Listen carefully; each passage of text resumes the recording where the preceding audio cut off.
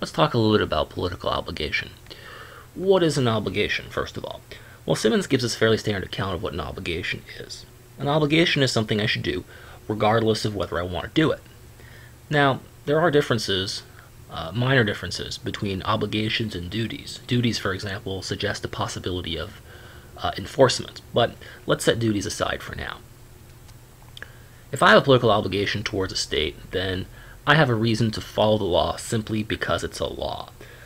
A political obligation is an obligation to support or obey certain political institutions by virtue of them being my political institutions, and for no other reason. Simmons doesn't quite phrase it this way, but if I have a political obligation towards a state, then I have the reason to follow the law simply because it's the law. Not because the law has any good qualities other than the fact that it's the law of my country. On this view, the law is an independent source of obligation.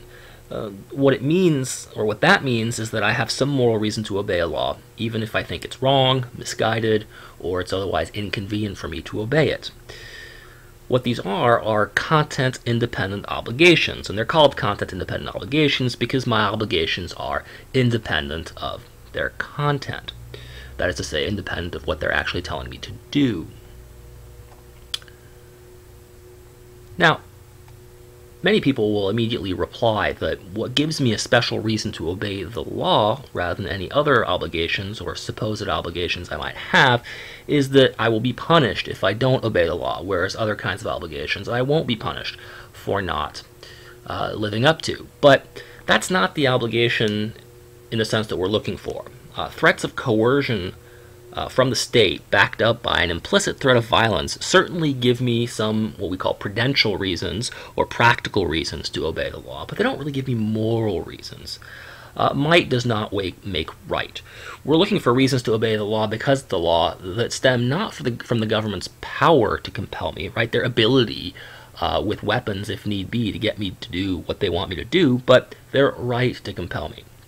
Now, this stems from the intuition that might alone doesn't make right. The rapist doesn't have the right to abuse his victim merely because he has the victim in his power, and the thief doesn't have the right to steal all your stuff merely because he has successfully broken into a home undetected and therefore now has the power to take whatever he wants.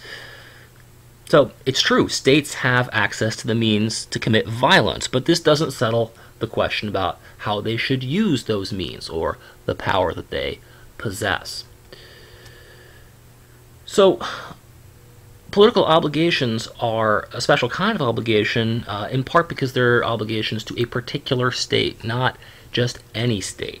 Now, it's possible that many countries have reasonable sorts of laws that are worth obeying, but presumably only one set of these laws, if any, is going to apply to me. Now, Simmons also wants to note that just because we have obligations, political or otherwise, doesn't mean we always have to fulfill these obligations. Obligations are therefore contingent and defeasible. What do I mean by that? Well, what I mean by that is that by contingent is that they depend in part on what other obligations we have and the circumstance you happen to be in.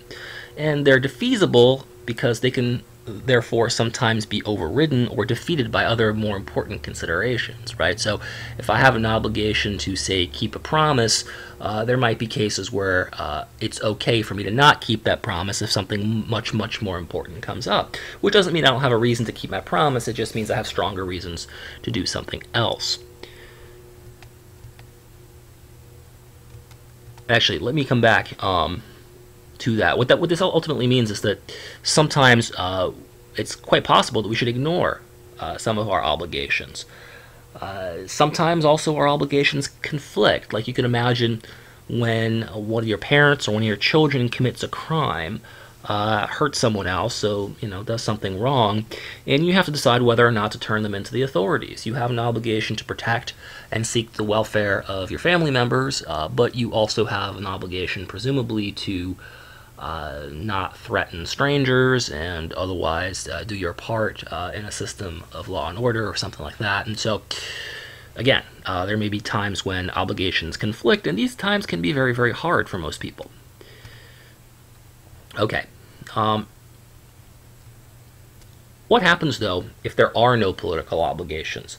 What happens if it's the case that there is no reason to obey the law just because it's the law? This is a possibility that Simmons sketches out in the second reading from Simmons that you had to read. And it seems to be the case that just because there are no political obligations does not mean that people are free to do whatever they feel like doing. First of all, because just because you don't have any political obligations doesn't mean you don't have any other obligations on the table. Most importantly, the law often codifies moral obligations that most people feel that we have. So you shouldn't murder people regardless of whether there's a law against it. Right? The fact that there's a law doesn't, perhaps, even if you don't have any political obligations, doesn't give you an extra moral reason not to murder people. So the fact that there's a law doesn't actually matter that much when the law is in fact codifying rules that you have independent reasons for obeying. There's a second reason that you might obey the law even if you don't have a political obligation to do so, and that has to do with when laws actually promote good consequences. Think about traffic laws, right? Stopping on red and going on green, driving on the right rather than the left side of the road, obeying stop signs, and speed limits and all the traffic laws that are out there. Even if there's no political obligations, that doesn't mean you're free to put other people at risk with your driving motor vehicle.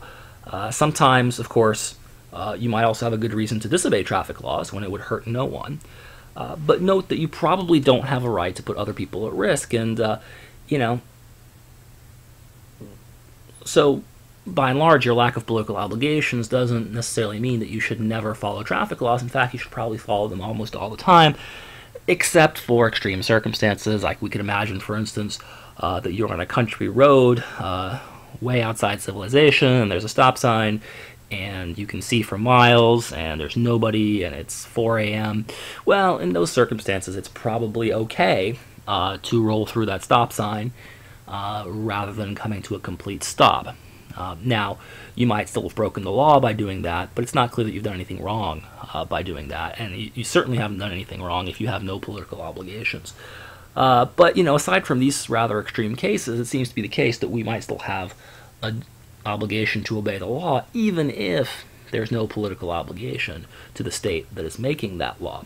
And as a final reason why not having political obligations doesn't mean, anarchy in the streets and you doing whatever you want to do, and this is sort of rare instance, but you might have prudential reasons to obey. The government, if you don't obey, is going to do some really bad things. Here's an extreme example. Imagine a child tyrant petulantly threatens to kill your entire village, right, if you don't shine his shoes. Now, this seems to give you moral reasons to shine his shoes, even though you may have no political obligation to do what he says, nor does doing what he says bring about any good consequences. You're ultimately just going to shine his shoes, but not shining his shoes ultimately leads to the death of hundreds of people. Say, well, it seems like you have a moral obligation to shine his shoes, even though there is no political obligation.